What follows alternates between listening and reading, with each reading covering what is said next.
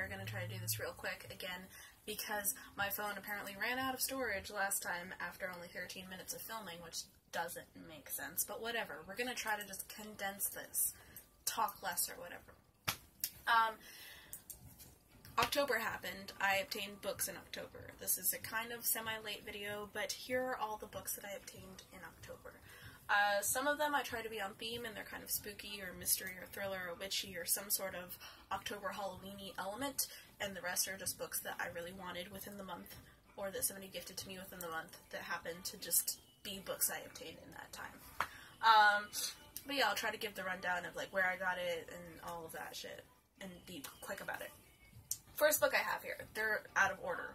I usually have them in the order that I got them in the month, but whatever, they're out of order right now.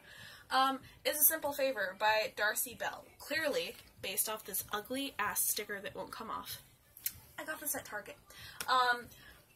I pulled aside probably like 4 or 5, mystery thriller books that I was interested in that they sell at Target because I wanted to buy one, but I wanted to buy one that was cheap and that I was interested in enough so that I could spend the rest of my time there just reading it.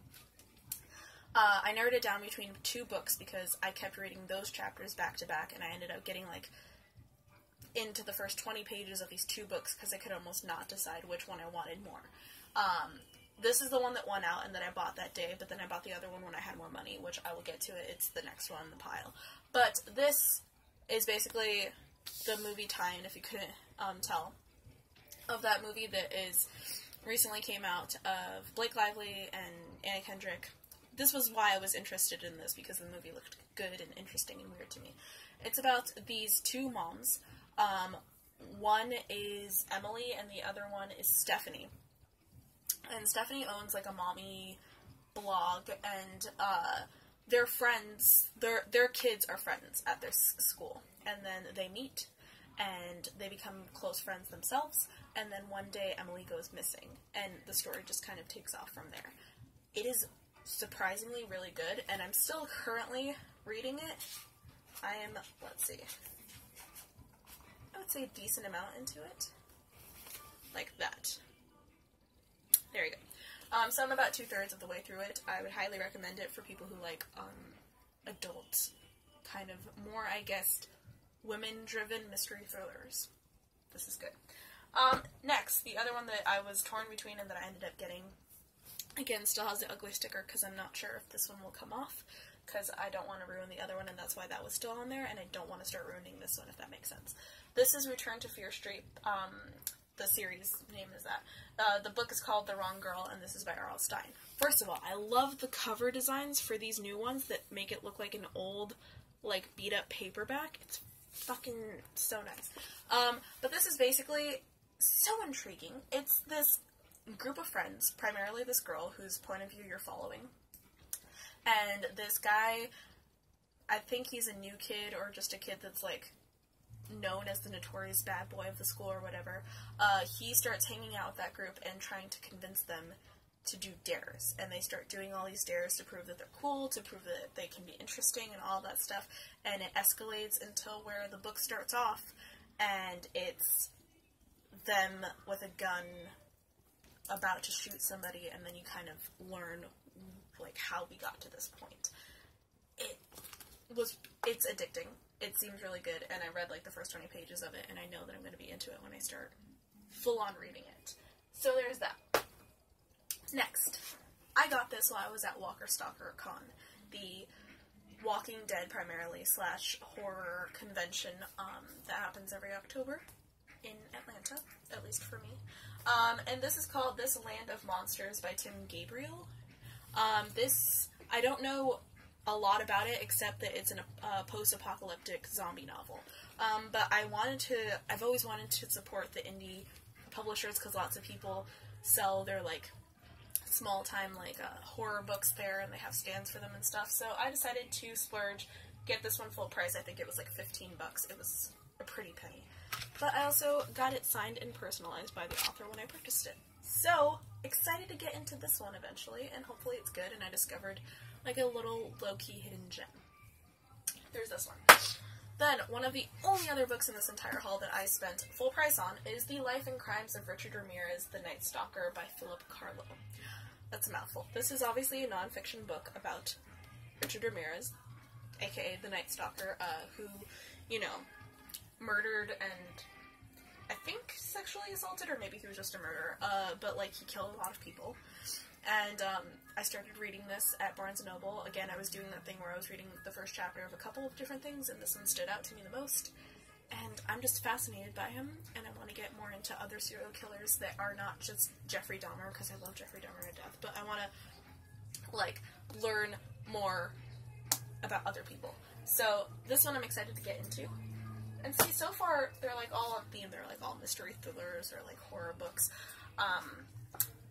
Next one, got at Goodwill. The Cabin by Natasha Preston. This is, I always wanted to get one of the books by her because she's a Wattpad author, and I wanted to support somebody who came from Wattpad and ended up making a career for themselves, because I think that's so cool, and I'm hoping that I can obtain that one day. This is a classic, like, bunch of teens go out to a cabin in the woods and start getting killed off.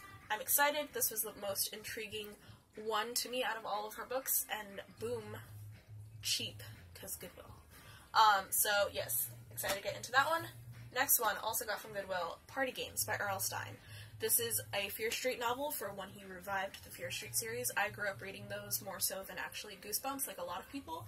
That was, like, his series that I got addicted to, and that got me into reading, that got me into horror, all of that jazz. So I don't really know what this one's about too much. I just know that it's one of my favorite authors reviving one of my favorite series, and I wanted it, and it was cheap. Boom. Okay. Next one, my mom picked up for herself, and then I kind of stole it from her because I needed it. And this is one of those large print double book things. It has a book called The Dollhouse by Fiona Davis. I don't know what that is. I didn't want it.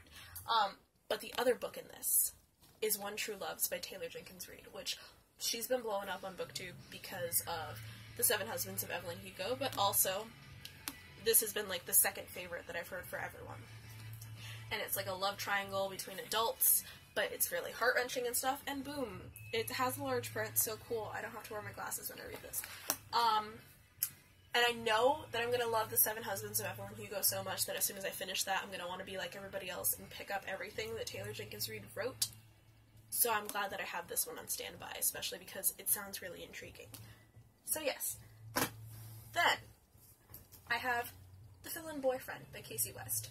This one, earlier this year, I read Love, Life, and the List by Casey West. It's one of my favorite books. I read the entire year. So I've just slowly been obtaining anything that is mad cheap. I believe I spent like $2 on this that I can get my hands on that is by her. And even before I read any of her books, this was the one that intrigued me the most because I love the fake dating trope. And yes, that's basically what this is. I don't know anything more than that besides the fact that it involves that. And that's all I need to know, because you should go in semi-blind to contemporary books, at least I think so. So, hyped for this. Yes. Next, we have The Rules of Magic by Alice Hoffman. This is the prequel to Practical Magic, the popular book that got turned into a pretty popular, at least in my opinion, movie.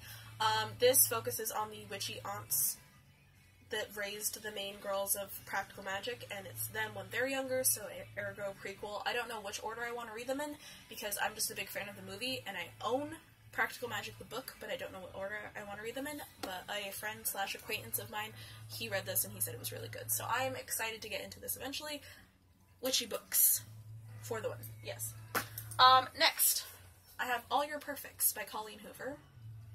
This I bought earlier full price for my mom, because I always encourage, whenever there's like something about reading that people like I only read books about video games, or I only read this and that, and my mom primarily is in love with all things Colleen Hoover, so as soon as Colleen Hoover comes out with a new book, or we get one traded in, or whatever, I make sure that if she doesn't own it, I buy it for her. So I bought that one full price for her, and then shortly after we got it traded in, so I bought this one for myself. This is her most recent release, and the only thing I know about it is that I think it's adult instead of new adult, like most of her books, and it's about a married couple, so you're kind of already going into an established pairing, which is interesting. I don't need to know anything more about that, more than that, because I already know I love her writing, so I know that I'll either love it or not, and I'm excited to go in blind. So this is another one I have. I've heard good things, really good things about that one, actually. Next, we have A Mad Wicked Folly by Sharon Biggs Waller. This was a gift from my sister. This is a YA book that kind of reminds me or gives me vibes of like the Etiquette and Espionage series, which I obtained last year, the first book of, because the concept seems interesting to me, but I didn't really like the execution and I ended up DNFing it and getting rid of the book. So hopefully this will be a better attempt for me. Literally, the opening sentence at least has already caught me more than like however much I read of the other book. It says, "I never set out to pose nude. I didn't, honestly, but when the opportunity arose, I took it." Like, if you start off a book like that, I'm probably gonna like this shit. So, I'm excited for that one. Next, also a gift from my sister, we have Empire, the Unauthorized Untold Story by Robert Hamm. This, first of all, the texture and, like, the look of it, freaking love it. This is basically a book for people who are fans of the TV show Empire. And it has different, like, quotes, different stories, different interviews with the cast and people, and I collect books like these for all of my favorite TV shows. I'm a big fan of Empire. I'm glad I own this and I have it in my collection so that when I finally have all of my books out of storage and have a setup, I have a shelf with all of my TV show books, and this will go on there. Next is probably the book that I am most excited about out of this entire haul. And we got it traded in, so I paid $15 for it because it's still brand new, but it's half price of what I would normally spend on it. And that's an absolutely remarkable thing by Hank Green. I adore the Vlogbrothers. I adore Hank and John. I love John's books so much. John Green is one of my favorite authors ever. And I love the way they both view and speak about the world. So I assume that based off of all of that, I'm going to love this. Plus, you know, Hank got to do the thing that John always does whenever he is releasing a new book, where he reads out loud the first chapter of it. And just listening to his writing style and the voice of, like, his main character and all that stuff, I just know I'm going to love this. And I immediately wanted to own it, and then boom, we got it traded in, and I was like, this is a sign that I need to own this book right now. And so I have it. I'm excited about it. And I don't know too much about it because I'm trying to go in completely blind. And it's here, it's beautiful.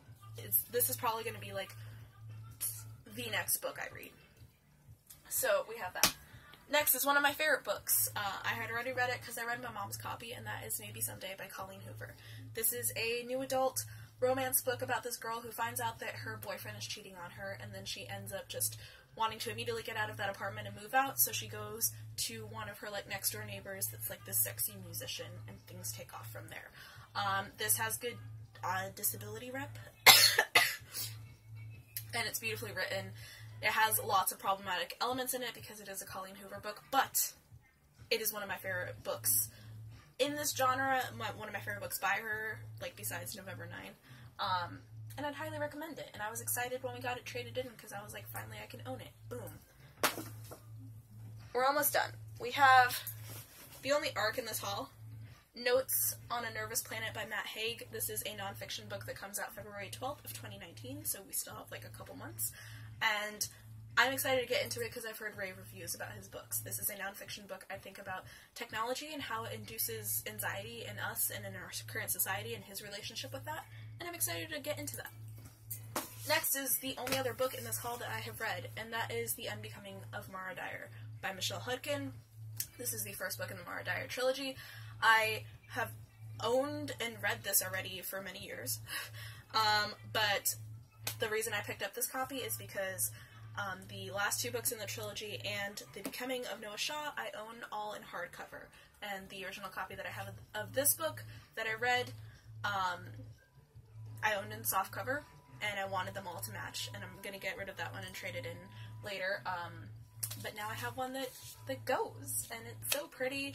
This is one of my favorite books ever. Everyone knows what this is, but if you don't, it's basically just a bunch of teenagers. They play with a Ouija board, and then shit goes wrong, and there's lots of hallucinations. It's very horror-esque. There's an unreliable narrator, and I just love them all so much. This is just fantastic. And then the last book is And Again by Jessica Shariella? Possibly you say it like that. I don't know. This is a book, an adult contemporary literary book about, well, more dystopian, I guess, because it is about these 3 or 4 people who have some sort of illness. and they all get offered this procedure where they can kind of get a new body. It's still going to look like their old body, but it's going to be a body that after they get this procedure, it will be devoid of, like, illness and all that shit. But also if they have tattoos or piercings or markings or things that identify them, they'll all be gone. And it's like a blank slate body. As somebody who has lots of health shit, I have been, this concept really intrigued me. And I've always wanted to pick this up, but I was never too into the idea enough to pick it up full price, so seeing it for $2 at Goodwill, I picked it up. And that's it. Those are all the books. That's like 17 books, which is better than what I usually do, but it's still a lot.